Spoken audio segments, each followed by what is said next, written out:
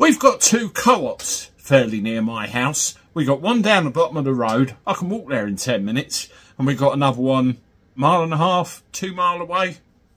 10-minute car drive, 5-10-minute car drive. Both of them have something in common. The old Bill have had to get involved several times. The one down the bottom of the road, people tend to like taking things from there, should we say, for want of a better word. And they've even had the front window smashed in once or twice. And I live in a fairly good area, believe it or not. The one round the corner, the one furthest away, people like nicking the cash machine from out the front of it. It's happened 2 to 3 times that I know of. Well, it's come out in the news that these two aren't the only ones with the problems.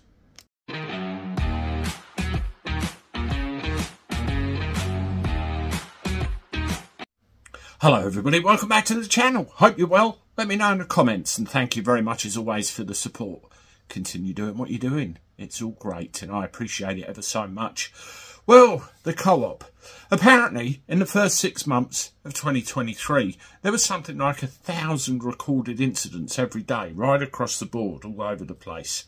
Now, these incidents range from shoplifting, antisocial behaviour, looting, and also nicking the cash machine from the front. A lot of them have one built into the front wall, as you probably see with your own co-op.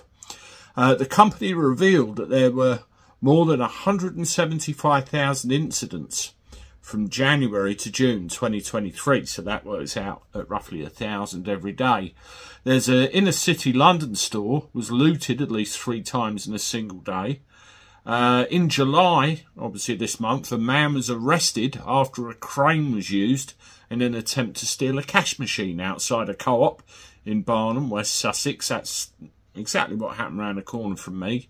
The co-op warned that this level of out-of-control crime is unsustainable and could see communities become a no-go area for local stores. I mean, I brought you that video, didn't I, a little while back, about the police officer that wouldn't move. Well, it wasn't a police officer, it was a PCSO. And I said, I'd have to deal with it then. You know, with this kind of attitude and with this kind of lack of responsibility for the police forces all over, it's a wonder why our streets are the way they are.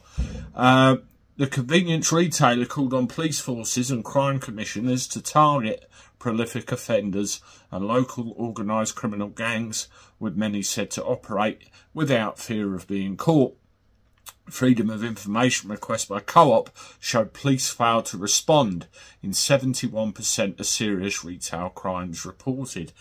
A lot of the problems I've seen in my local co-op, at least, are youngsters. Yes, youngsters. Now, some of it, they're bored. They haven't got anywhere to go. They end up hanging around on the street corners, and then they end up causing trouble. They just wonder. And then, as they get older, oh, I got away with that. You see the pattern of behaviour, and then you just get generation after generation after generation. When the hell is it going to stop? And the way the world is going, the way they seem to want us all in our little pockets doing our own little thing, within 15 minutes of each other, this needs sorting out. And we're going to tear each other to pieces.